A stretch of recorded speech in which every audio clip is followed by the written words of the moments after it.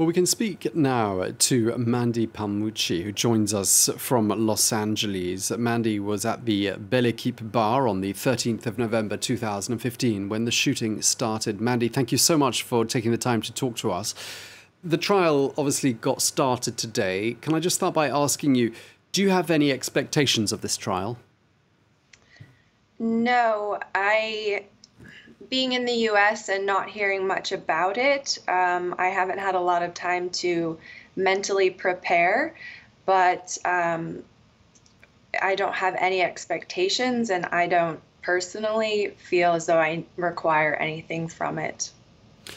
Do you think one of the things it might do, though, is perhaps answer some of the many unanswered questions, or perhaps bring a sense of closure to you?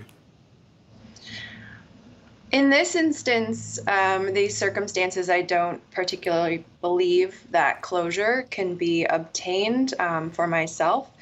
But, and as far as answering questions about the whys and the hows, I suppose it could help. I kind of ascribe to hurt people. And so I think of the humanity that existed at some point in the perpetrators. So perhaps, if anything, their answers could lead us to how they got to that point that night.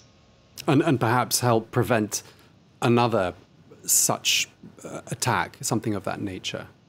Absolutely, yes. Tell us what happened to you on the night of the 13th of November, if you're able to.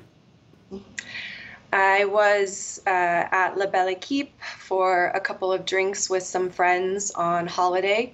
It was our last night in France, and we were getting ready to pay our bill to go on to a restaurant. And about a minute after we had decided to leave, we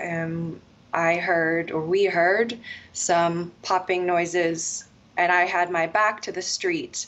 So I had turned in the direction of the noises and was able to see some flashing lights. And I don't know what in my brain connected it to gunfire, but I knew immediately. And we dropped to the ground. And then for the next minute and a half, they shot into the terrace where we were, and reloaded and shot again for another minute or so before leaving. And those of us who were still alive, uninjured as I was, continued to lie there, unsure if they had actually left or not. And it wasn't until, I'm not sure who, people on the perimeter, bystanders, started to say that they were gone and we could get up.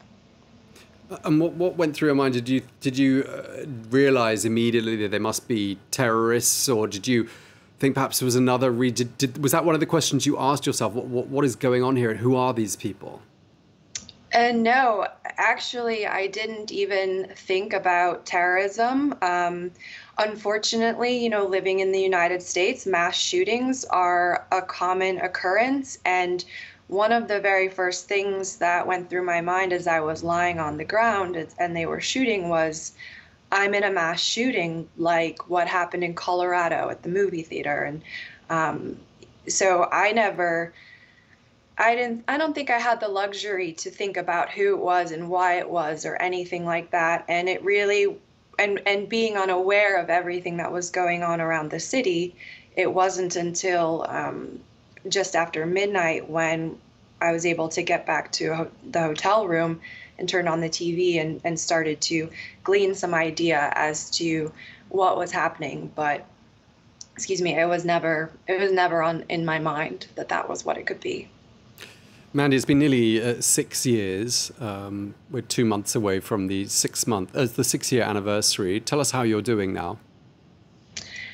It's funny. I mean, some days it feels like it's been 6 years, and some days it feels like yesterday. And you never know what's going to trigger those types of feelings. Sometimes it's little things. Or, for instance, when I was notified about this trial in June, that was kind of an emotional time where I needed a few days to think through everything. So there's really no pattern. I've worked on as many of the triggers that I can, that I have experienced from that night. But this is something I carry with me every single day. And recurrent nightmares? On occasion, fortunately, I think that they don't happen as often, but it's more daytime waking memories than anything.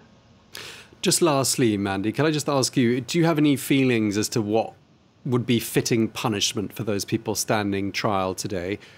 What are your thoughts? I mean, this I think goes back to how understanding how someone can get to this point. So I think that, punishment, it sounds very negative. It sounds kind of angry to me. And without understanding,